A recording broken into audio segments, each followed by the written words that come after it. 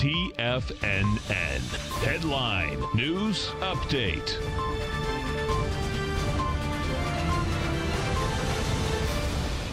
Good afternoon, everybody. I'm Tommy O'Brien, coming to you live from TFNN headquarters in St. Petersburg, Florida, 1 p.m. Eastern time on Tuesday. 3 hours left to go in the trading day, and we got markets hanging around record territory yet again. Right now, S&P is 7 points in the positive at 3139. We get the Dow trading up 49 points at 28,116. NASDAQ up 25 points, trading at 8658. All of those indices, they close where we're at right now. Record closes for all of them across the board.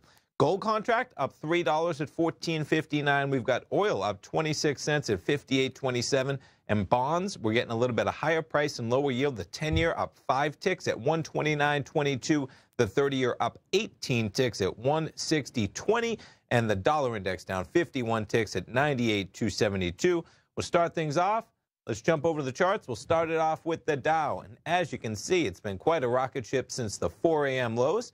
We were down there for a low. That's right, a low print at 4 a.m. of 28,000 on the dot. Now about 100 Dow points above that level, 28,091. If you look where we traded at on all the indices at about 8:45 p.m. last night, we got a little bit of trade optimism news. The market's all spiking to highs, and they're all climbing right back up to go for those levels right now. The high in that Dow, 28,144, about 50 points from that level. NASDAQ 100 trading at 8401. The high from overnight last night of 84.18.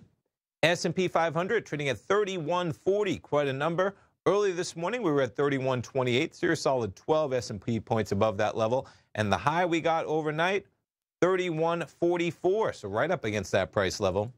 Crude oil, a little bit of volatility today, $58.23. There's your gold contract, $14.59 currently. And the euro-US dollar trading at 1.1020. In terms of what else you have happening across the market, it is still earnings season. We're getting a couple earnings action today. You got Best Buy. Look at that acceleration continuing throughout the day. That's a 15-minute chart, putting it now on a 5-minute chart. They come out with their earnings earlier this morning.